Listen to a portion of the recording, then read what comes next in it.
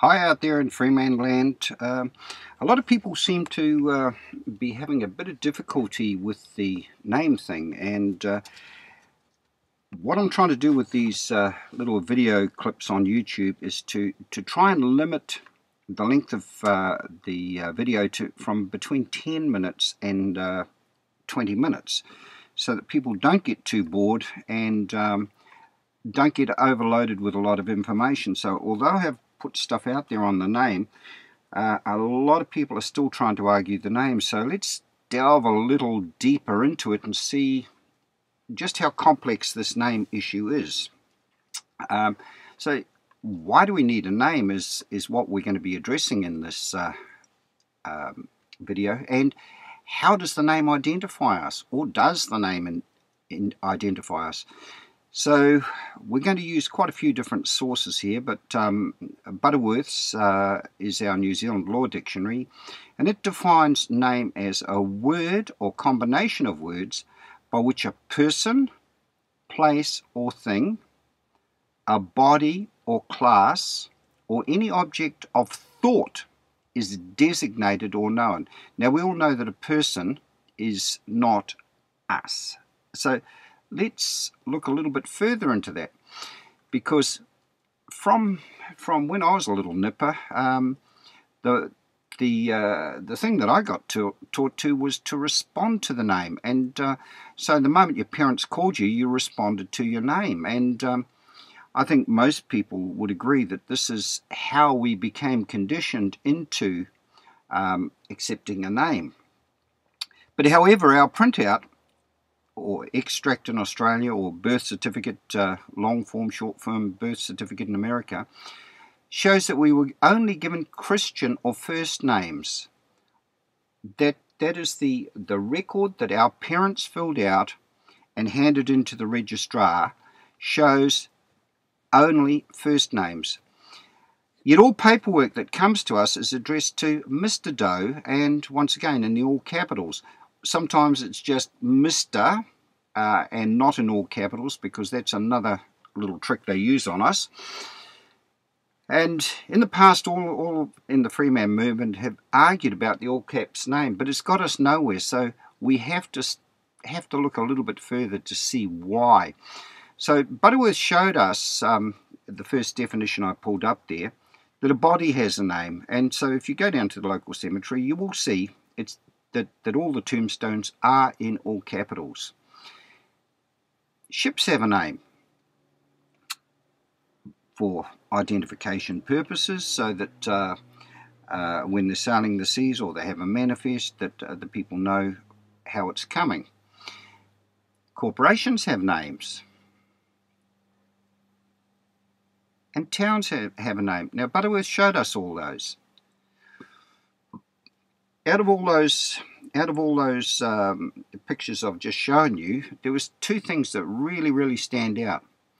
And out of the definition, it was very obvious that man was not mentioned in the definition. All of those that were mentioned were spelt in all capitals. Did you remember that? They were all spelt in capitals. Therefore, we have to come to the conclusion that if we respond to the name, number one, we are dead. Number two, we are a corporation. Or number three, we are a ship or a vessel. Or we are the whole three, and I believe we are the whole three of those things. So therefore, if we are dead, we have died intestate. We didn't leave a will. So if we didn't leave a will, a whole different set of circumstances is going to come into being. Someone needs to administer our estate. If we're a ship or a vessel, we come under maritime law. So you can see how sneaky they've been in getting us into their system. And if we're a corporation, we can be dragged off to court.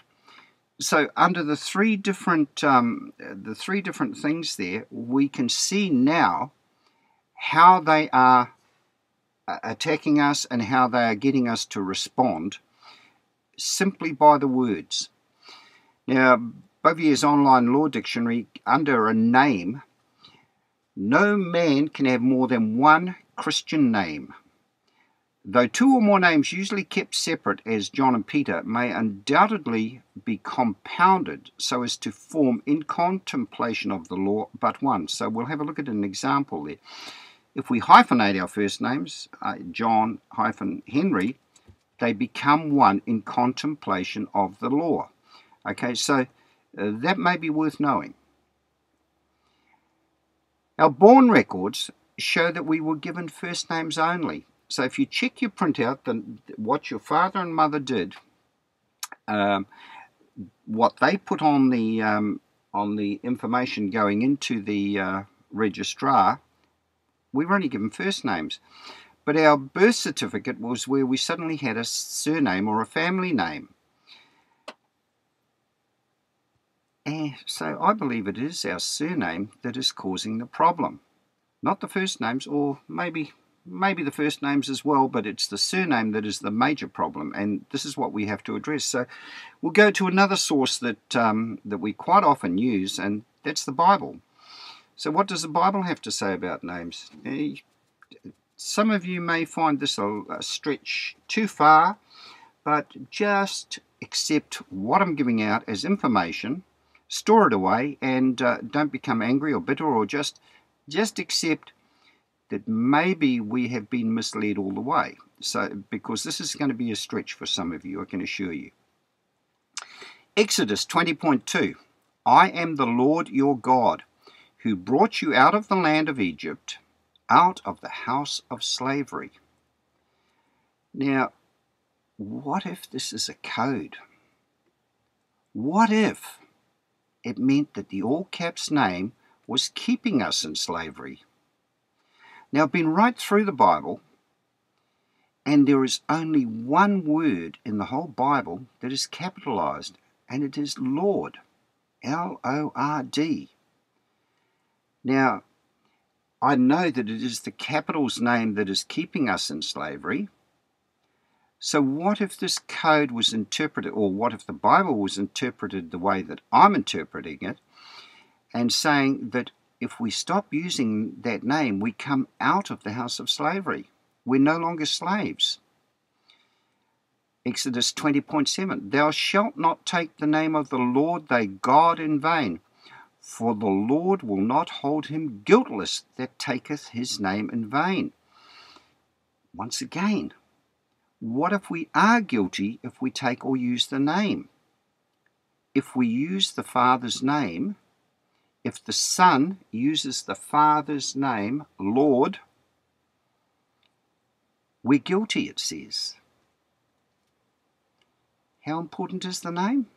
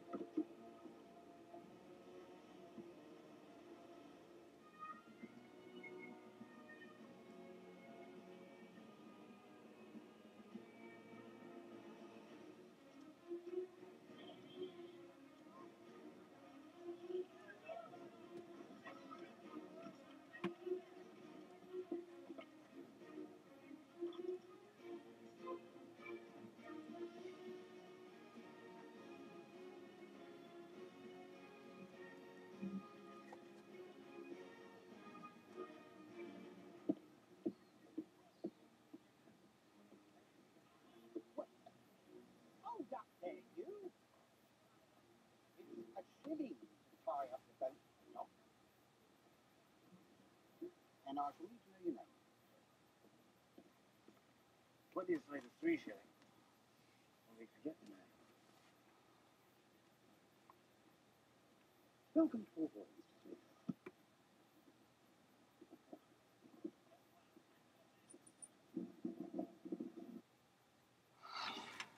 Now, looking at that little clip, which is another area where a lot of clues are given, is in movies and songs and books and that sort of thing. We get a lot of clues from these things. Now, the postmaster or the registrar considered the name very important. That's why he said, it'll be a shilling to tie up at the dock, and we will need your name.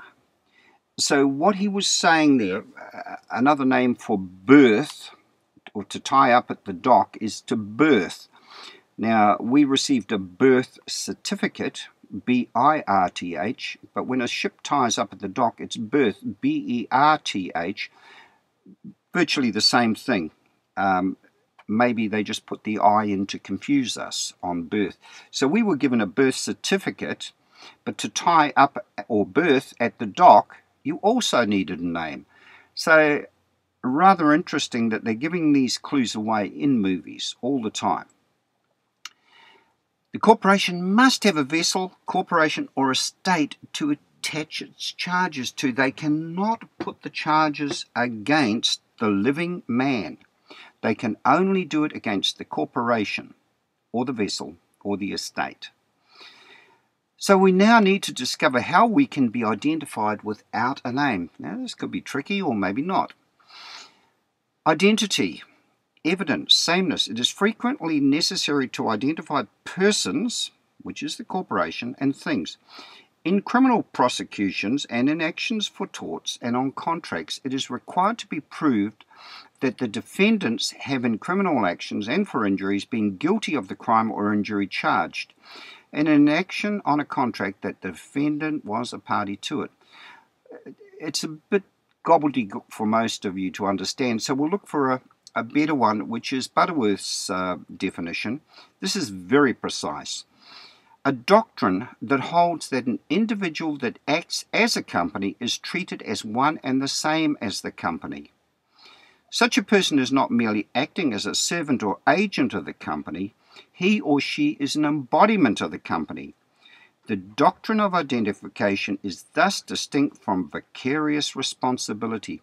So right there, they're telling us that if we respond to the name, we are the company. Or if you look at that word, an embodiment of the company, body is contained within that word. So we are the body, the dead body of that company, but we have brought the action to life by acting as a servant or agent of the estate.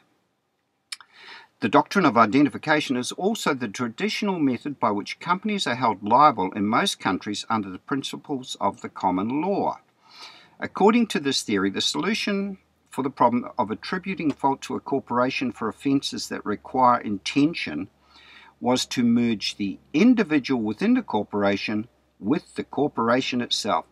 I think that pretty much sums it up, that if we respond to the name, we are the estate. So what we have to conclude from this is that a name gets us into trouble. Absolutely no doubt. We end up paying for it. If we identify with the name, it gets us into trouble also.